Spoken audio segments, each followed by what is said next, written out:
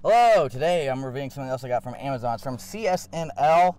It is a car mount. This is a suction cup car mount. Original product, a 360 degree rotation, so you can record videos, selfies. I'm using one right now. Got another one. I'm using one right now. And it also has a built-in sensor, detects phone, and activates grip. Now, you've seen many products like this on Amazon, but this one is one of the best ones you can get. It's by CNSL, Cool and Smart Life. So you need the iPhone 8 and higher, and the Galaxy Note 5, I believe, and higher, and the Galaxy S6 and higher to get it to wirelessly charge your phone. Otherwise, I believe it has like phone... No, maybe it doesn't have it. But it requires RFID and wireless charging batteries. Genuine original patented products, counterfeiting not allowed. Input voltage is 5V equals 2A/9V equals 1.67A. Working frequency is 110 to 205 kilohertz, and power conversion is 65% to 83%. So you're not getting 100% of your power from your car battery, you're getting 65 to 83% because it does have to power the device as well in the sensor.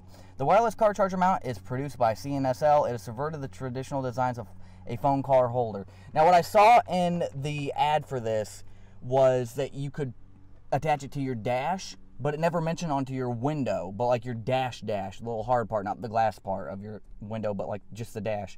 But then there were people that posted pictures of it on their window as well. And if that works that well on both the dash and the window, if you're making videos, if you're making movie scenes, driving car scenes, you can have one phone on your back and one phone over here on the driver's seat to keep the other one out of frame, and you can film your car scenes easier, get an external microphone like I'm wearing right now, but you can't see it, and you can probably hear me super clearly. And you can, this just revolutionizes car vlogs, car scenes in movies and videos if you're doing independent films. It just revolutionizes everything. Instructions for use in case you don't have it will be...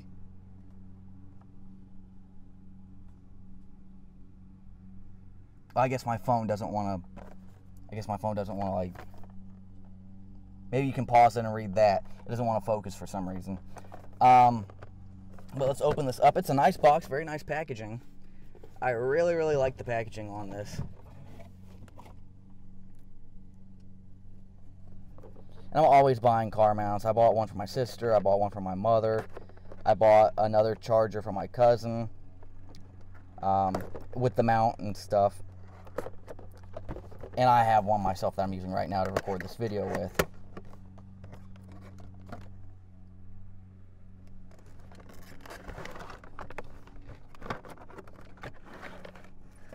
Whoa, a lot of stuff out. It comes with a lot of stuff. It does come with what appears to be a USB-C charger cable, which I believe plugs into the USB of your phone slot. It's like the others I've seen. Wrapped up stand. It looks like a GoPro stand. It's kind of cool how just car scenes used to be so difficult back in the day, and now you can just... Now you can pretty much just do whatever you want with car stuff. It's like, yeah, you can film car scenes so easily now. Back in the day, we struggled. We struggled so much back in the day.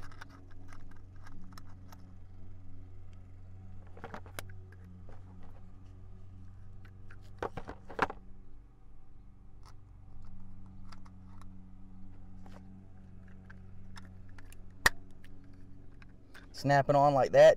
Just unscrew it to the very end and then push it in, snap it, and then that's how you lock it. Twist it back on. This one makes me curious.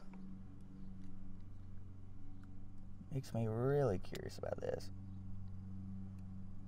This looks like the vent holder. Oh, so it has a vent holder with it. Push it in and then you put it in your vent and you can use a vent holder on it. Wow.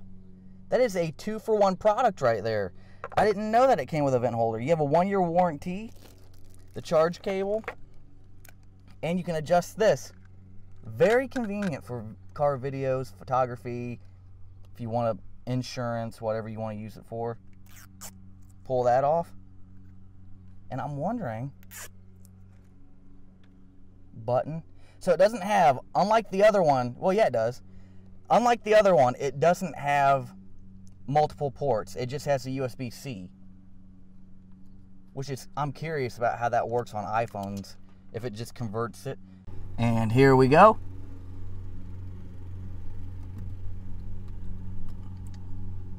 Wow, and then you flip the little switch, which you probably can't see because I'm too close.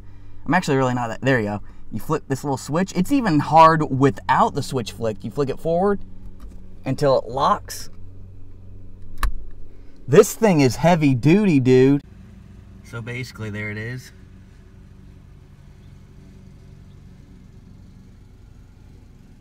It's a really, really long one. Really long.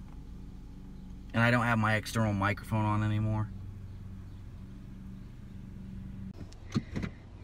Okay, I got stopped by the UPS dude, very young dude.